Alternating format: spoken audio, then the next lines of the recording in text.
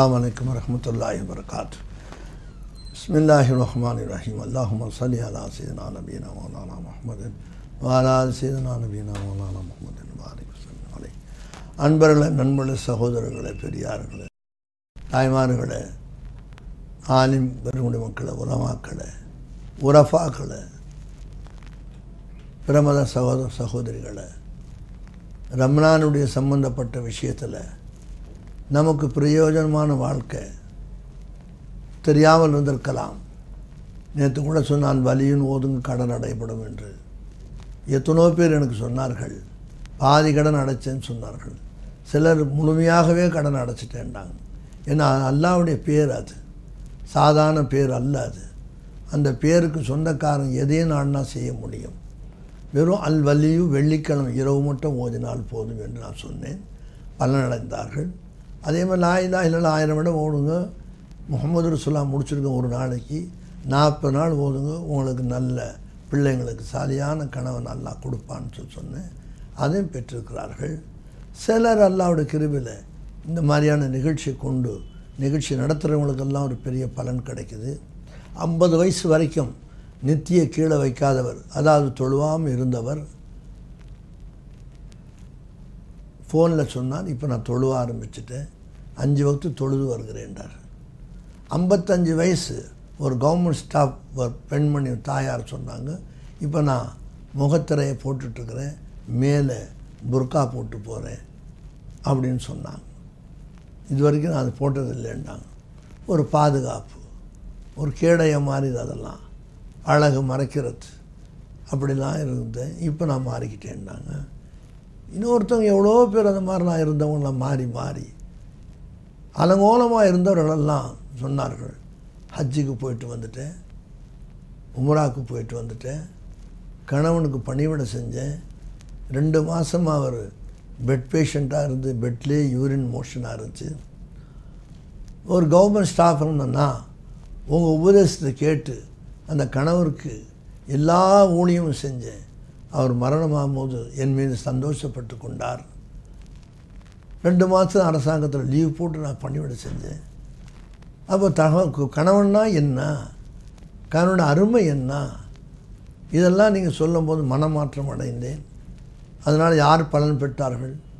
நானா ஹஜ்ஜுக்கு போனேன், நானா உம்ராவுக்கு போனேன், அந்த அம்மா போயிட்டு வந்தாங்க, எல்லாரும் ஆச்சரியப்பட்டாங்க, தன்னோட நடைமுறையெல்லாம் மாற்றிக்கிட்டாங்க. இந்த மாதிரி தெரிஞ்சு தெரியாத எத்தனோ பேர் மாற்றிக்கொள்ளுகிறார்கள். பயான் என்பது ஹஷீஷ், ரசூலுல்லாஹ் சொன்னாங்க. சில பேருடைய பயான் அட்ராக்ஷன், ஒரு கவர்ச்சி இருக்கும் என்று சொன்னாங்க. சில பேரோட பயான் கல்பு, பேசுவது நல்லா இருக்கும், கல்பு ஓனாயாக இருக்கும்னு சொன்னார்கள். எதுக்கு விட்டு கொடுக்கவில்லை பெருமானார் ஸல்லல்லாஹு அலைஹி வஸல்லம். அதனால் இந்த உபதேசங்கள் இந்த பொன்னான மாதத்தில் வெளியாகக்கூடிய விஷயங்களில் எனக்கும் நன்மை உண்டு.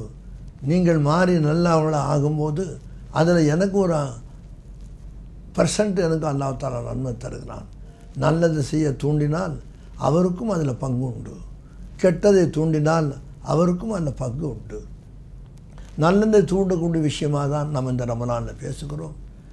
இந்த வருஷம் கூட சுகர் பேஷண்ட்டாக இருந்ததுனால முடியுமா என்ற ஒரு எண்ணம். மத்தியானத்தில் ஒரே ஒரு வீட் கோதுமை ரொட்டி சாப்பிடுகிறேன், ராத்திரியில் 3 இட்லி சாப்பிடுகிறேன். இப்படி இருக்கும்போது எப்படி என்று சொன்னார்கள். நான் அல்லாஹ் மேலே தவக்கல் வச்சு, அல்லாஹ் மேலே என்னை ஒப்படைச்சு, அல்லாஹ்வுடைய பாதுகாப்பில் என்னை ஒடுத்து வச்சு, அவனை அருளை சுமந்து கெஞ்சி கேட்டு பேசி கொண்டிருக்கிறேன். தவக்கல் அத்தவக்கல் அத்தௌஹீத், அத்தௌஹீத் அத்தவக்குல். தவக்கல் வைக்கக்கூடியவர்கள் அல்லாஹ் நேசிக்கிறான், ரொம்ப நேசிக்கிறான். குர்ஆனில் சொல்கிறான், முத்தவக்கலீன்கள், முற்றிலும் அல்லாஹ்வை நாடக்கூடியவர்கள் அல்லாஹ் நேசிக்கிறான். அல்லாஹ்வே நம்பி வாழக்கூடியவர்கள் எல்லாம் கைவிடுறதில்லை. உலகம் விட்டாலும் சரி, அவங்கள உறவினர்கள் விட்டாலும் சரி, அவங்க நண்பர்கள் விட்டாலும் சரி, அவங்க ஊர்வாசிகள் விட்டாலும் சரி, அவர்களை வாழ வைப்பது அல்லாஹ்வுடைய பொறுப்பாக இருக்குது. அந்த மாதிரி அல்லாஹ் தஆலா பாதுகாக்கிறான் முத்தவக்கிலீன்களுக்கு. குர்ஆனில் அல்லாஹ் சொல்கிறான், முத்தவக்கில் யார்? அல்லாஹ் நம்பி வாழக்கூடியவர். முத்தகி யார்? அல்லாஹ்வை அஞ்சி வாழக்கூடியவர், பேணி வாழக்கூடியவர். முவஹீத் யார்? அல்லாஹ்வுல கும்மானவர், அல்லாஹ்வே தன்னை மறைத்து கொண்டவர். உன்னை அல்லாது வேறு யாரை நான் விழிப்பேன் என்று பெரியார் சொன்னார்களே, உன்னை அல்லாமல் வேறு யாரையும் நான் மொழிவேன் என்று சொன்னார்களே, அந்த கருத்துக்கு அடிப்படையில் முவஹீதின்கள் அல்லாஹ்வோட போகிறார்கள். நாம் இன்று இஸ்லாத்தில் உயர்வான மார்க்கத்தை பெற்றும் நாம் உள்ள சில மாதிரியாக போகிறார்கள். அல்லாஹ் அவர்களுக்கு ஹிதாயத்தை செய்யணும், அவங்களையும் இந்த பலன்களை பரக்காத்துகளை அவர்களும் பெற வேண்டும் என்பது தான் நம்முடைய ஆசை. யார் மீதும் வெறுப்போ அதிருப்தியோ கோபமோ வருத்தமும் இல்லை. நமக்கு என்ன இருக்குப்படுறதுக்கு? அவர்கள் அல்லாஹ்வுடைய அடியார்கள், நாம் என்ன அவனுக்கு சொல்லுவது? அல்லாஹ் தாலா குர்ஆனில் சொல்லுகிறான், என் அடியாரை புகழுங்கள் நான் சந்தோஷப்படுவேன், என் அடியாரை குறை சொல்லாதீர்கள் நான் வருத்தப்படுவேன். காரணம் என்ன? அவன் படைத்த படைப்பை குறை சொல்லும் போது அவனுக்கு வருத்தம் வராதா? நம்ம பெத்த பிள்ளையை பற்றி நம்மள்கிட்ட குறை சொன்னான், அவன் சிகரெட் குடிக்கிறான், கெட்ட பையனோட சேர்ந்துருக்கிறான், ஊர் சுற்றுறான் அப்படின்னு சொன்னால் நம்மளுக்கு ஒரு வருத்தம் வருதான் செய்யுது. நம்மளோட பிள்ளையை பற்றி நம்மள்டே சொல்கிறாரு. அந்த மாதிரி அவன் படைப்பை பற்றி அவன்கிட்டே சொன்னான், அதை குறை சொன்னால் அது அல்லாஹ்வுக்கு தாங்கிறது இல்லை. அதை ஒரு ரோஷ பிரச்சனையாக எடுத்துக்கிறான் அல்லாஹ் தாலா, கீரத்துடைய மேட்டராக எடுத்துக்கிறான் அல்லாஹ் தாலா. கீரத் அடங்கணும் அல்லாஹ்வுக்கு சொந்தம், ரோஷம் இல்லாமல் அல்லாஹ்வுக்கு சொந்தம். ரோஷத்தின் அதிபதி அல்லாஹ்வாக இருக்கிறான். அதனால் குறை சொல்கிறதுக்கு எந்த பிரயோஜனம் இல்லை. நல்லவர் என்று சொன்னால், ஒரு இன்சானை பார்த்து, முஸ்லீமை பார்த்து நீ பெரிய வலியுல்லா என்று சொன்னால் அல்லாஹ் சந்தோஷப்படுகிறான். அவருடைய குறைகளை சொன்னால் அல்லாஹ் தாலா வருத்தப்படுகிறான். குறை சொல்லாதவர்களுக்கு தான் இந்த ஹிலாஃபத்து, குறை சொல்லாதவர்களுக்கு தான் இந்த ஞானம், குறை சொல்லாதவர்கள் தான் இந்த அல்லாஹ்வுடைய அறிவு நேரடியாக கிடைக்கிறது. எல்லோருக்கும் வருகிறது, எல்லா சிருஷ்டிகளுக்கும் வருகிறது, இல்லை என்று சொல்லவில்லை.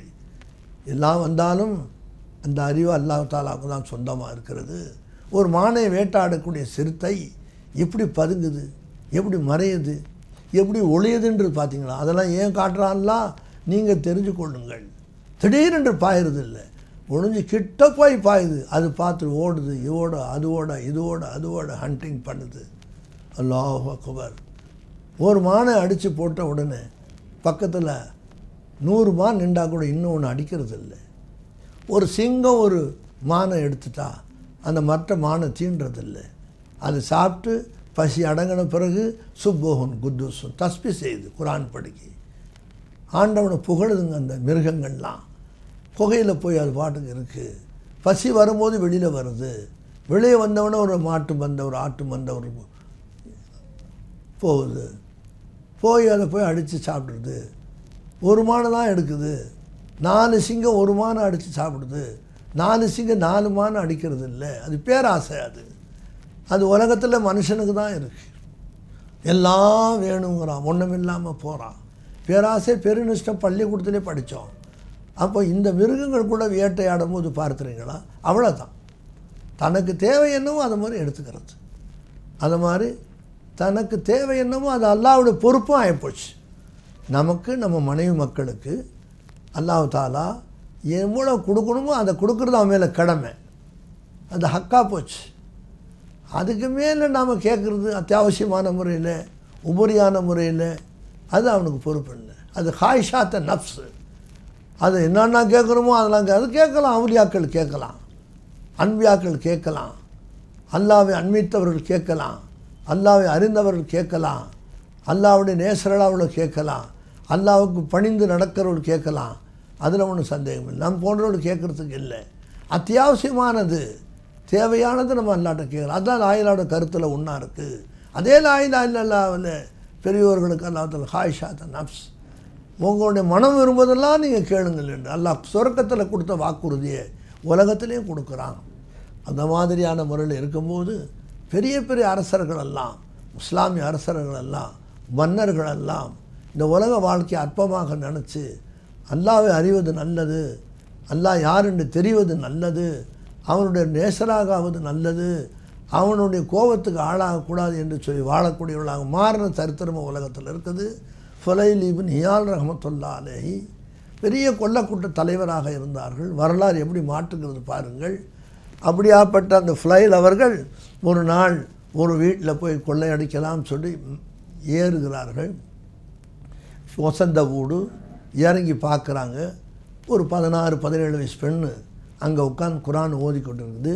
மனம் மாறுது, கொள்ளை அடிக்கிற எண்ணம் மாறி அந்த பிள்ளையை அடையணும் என்ற ஆசை வருது. ஆசைங்கிறது வருதுங்கள, வெளியிலேருந்தா வருது அது, இதில் பீரோலேருந்தா வருது அது, இல்லை ரூம்லேருந்து வருதா அது, இல்லை ஏதாவது திசையிலேருந்து வருதா அது, இருக்கவே செய்யுது, உள்ளேயே அட்டாச்சு அது. அதனால் வருதுன்னு சொல்லக்கூடாது, அது அதப்பு குறைவு. இருக்கிறது வெளியாகுது. கிட்ட போகிறார். அப்புறம் அந்த பொண்ணு ஓதுது, வலா தக்கர்பு ஜினா. பார்த்தீங்களா, எல்லா மதமும் ஒத்துக்குது விபச்சாரம் செய்யவானான்ட்டு. அப்போ அது குரான் ஓதுது, முதுகு பக்கம் இவங்க நிற்கிறாங்க. என்ன சொல்லுது, வலா தக்கர்பு ஜினா, விபச்சாரத்துக்கு முடுகாதீர்கள், விபச்சாரத்துக்கு நெருங்காதீர்கள் என்ற ஆயத்தை ஓதுன உடனே நேரு வழியான நேரம் வந்துடுச்சு. ஹிதாயத்துன்னு சொல்லக்கூடிய நேரம் காலம் வந்துடுச்சு. அந்த வக்த் அல்லாஹ் தஆலா ஃபிக்ஸ் பண்ணுறான். புள்ள உண்டாகிறது ஒரு வயசு, கல்யாணம் முடிக்கிறது ஒரு வயசு, உள்ளே வளர்கிறது ஒரு நேரம், ரூஹ் ஊதுறது ஒரு ஃபிக்ஸு. அதே மாதிரி வெளியே வரக்கூடிய நேரம் வேறு, அது வெளியே வந்த பிறகு அது வாழ்கிற காலம் ஒன்று ஃபிக்ஸு, அது வயசுக்கு வர்றதுக்கு நேரம் ஒன்று ஃபிக்ஸுடு, அது கல்யாணத்துக்கு ஒரு நேரம் ஃபிக்ஸுடு, அது வியாதிகளுக்கு நேரம் ஃபிக்ஸுடு, அது மரணத்துக்கு ஒரு நேரம் ஃபிக்ஸு. எல்லாம் முக்கர்ரர், already all have been fixed. எதுவுமே அது இல்லாமல் இல்லை, நிர்ணயிக்கப்படாத ஒன்று கூட இல்லை. அப்படியே தூக்கி வீசிடுச்சு அந்த வசனத்தை, அந்த குரான் ஆயத்தை. அந்த வயசுக்கு வந்த பெண் ஓதும்போது இவரை பார்க்கலை, நிழல் கூட தெரியல, கீழே வந்து விழுந்தார்கள். அப்படியே உணர்ச்சி வசப்பட்டார்கள். அல்லாஹ் சொல்லுகிறான், தேகம் நடுங்கி, குலை நடுங்கி லா இலாஹ இல்லல்லாஹ் சொல்கிறாங்களே, அவங்க நான் நேசிக்கிறேன், அவங்கள் மரணிப்பதை நான் இஷ்டப்படவில்லை, ஆனால் அவர்கள் மரணிப்பது அத்தியாவசியமாக இருக்கிறதுனால இன்னொரு உலகத்துக்கு அவர் போக வேண்டியிருப்பதனால் அவரை நான் மரணம் அடைய செய்கிறேன் என்று அல்லாஹ் சொல்கிறான். ஹதீஸ் ஷரீஃபில் வருகிறது. அருமையானவர்களே, அதிலேருந்து அந்த தொழிலை விட்டார்கள், அந்த பாவச் செயலை விட்டார்கள், கொள்ளை அடிப்பதை விட்டார்கள். வழிவரி கொள்ளை, எல்லோ சீடர்களையும் கூப்பிட்டு, கொள்ளையர்களை நான் தௌபா செய்து விட்டேன், இனி அதை செய்ய மாட்டேன் என்று சொல்லுகிறார் ஃபுலைல் இப்னு இயால் ரஹ்மத்துல்லாஹி அலைஹி. ஒரு யூதன் வருகிறான், அதுக்கு நிபந்தனை சொல்கிறான், ஃபுலைலே இது வரைக்கும் கொள்ளடிச்சு சாமானை வச்சுக்கிட்டு நீ வந்து ஆண்டவனோட பிழைவுக்கு தேடினா பிரயோஜனம் இல்லை.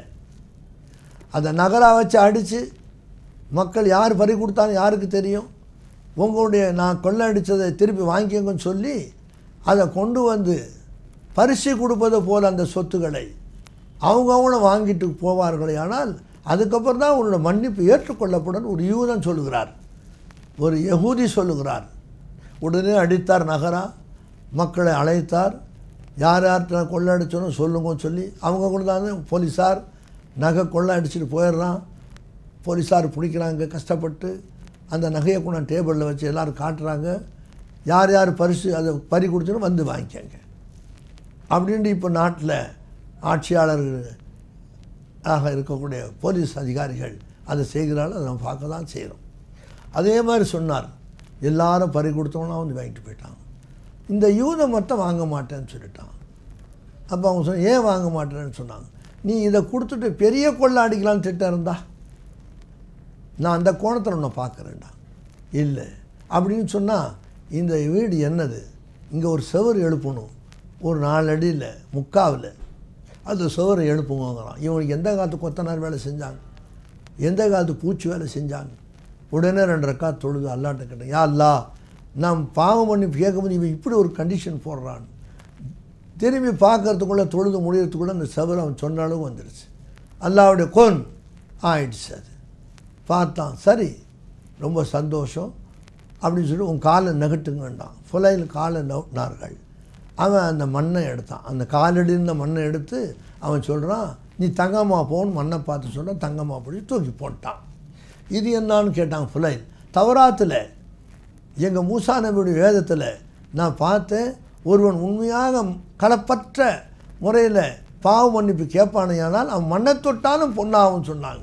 அதனால தான் நான் தொட சொன்னேன். இப்போ நான் உங்களுடைய தௌபாவை, உங்களோட பாவ மன்னிப்பு நான் ஏற்றுக்கொள்கிறேன், ஆண்டவனை ஏற்றுக்கொண்டான்னு சொல்லி வரலாறு. அதிலேருந்து திருந்தினார்கள், அதிலேருந்து மாறினார்கள்.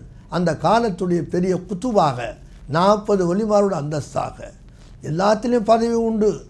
எல்லா இடத்துலையும் செக்ரட்டரி கவர்மெண்ட்டில் அதே மாதிரி எல்லா பதவியும் வித்தியாசம் தான் செய்யுது. ஒவ்வொரு டிபார்ட்மெண்ட்டில் ஒவ்வொரு பதவி இருக்குது.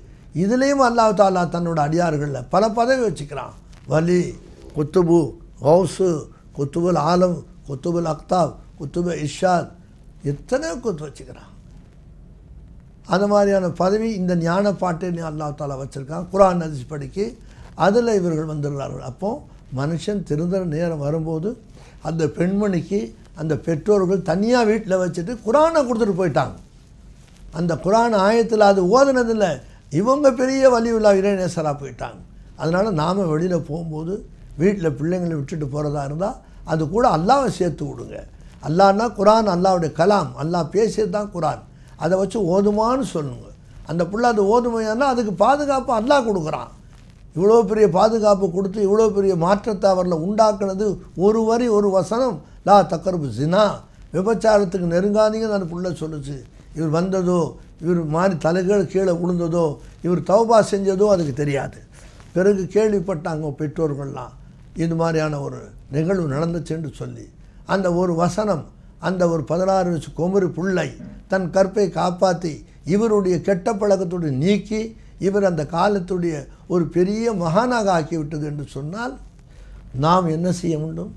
நம்ம பிள்ளைங்களுக்கு எதை பயிற்சி கொடுக்க வேண்டும், எதை அவங்களுக்கு சொல்லிக் கொடுக்க வேண்டும், எதை நாம் சொல்லிக் கொடுக்குறோம், எதை நம்ம பார்க்க வைக்கிறோம், எதை நம்ம பார்க்க வைக்க வேண்டும், எதை செய்ய சொல்லணும், நம்ம எதை சொல்லுகிறோம், எல்லாம் நாம தேடிக்கொள்ளுகிறோம். நம் பிள்ளைகளுக்கு கேடு, அவர்களும் மாறிவிடுகிறார்கள், நமக்கும் துன்பம் வந்து விடுகிறது.